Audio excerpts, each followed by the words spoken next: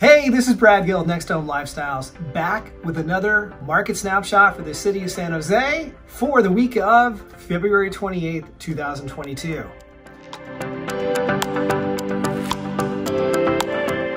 So we'll take a look at current active inventory for single family homes, condos, and townhouses. We are up to 439 active units across the city. We're up a little bit from last week. Pending sale wise, we're seeing a difference.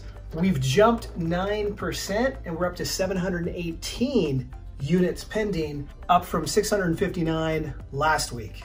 So now let's take a look at the trends. For current inventory, over the last 7 days, we had 278 listings come to market, which was down 8% compared to last week when we had 301. So a bit of a reason why we had not as much gain in total overall active inventory is there were just less homes listed over the last 7 days than previously listed for sale. But the biggest difference is we had a jump in the number of new contracts being ratified over the last 7 days, 17% higher at 193 contracts ratified versus last week we had 165. Buyer demand is kind of fluctuating, 1 week coming up higher, 1 week kind of dropping off. Not sure if that has a direct correlation to the recent rise and fall of interest rates, but there's definitely been fluctuations each week between increased buyer demand and slowing buyer demand.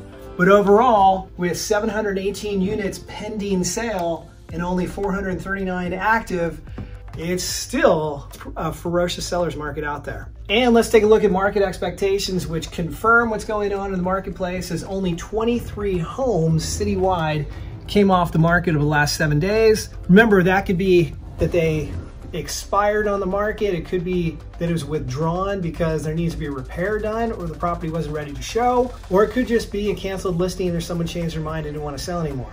Looking at price changes, only 23 across the city as well, only 5% of active inventory. So again, buyers are pretty much paying everything the sellers want when it comes to asking price. And with lower inventory and continued high demand, there's no reason why they wouldn't. Interest rates did fall a little bit, so buyers got a little bit of a reprieve as the rates came down to 3.89%.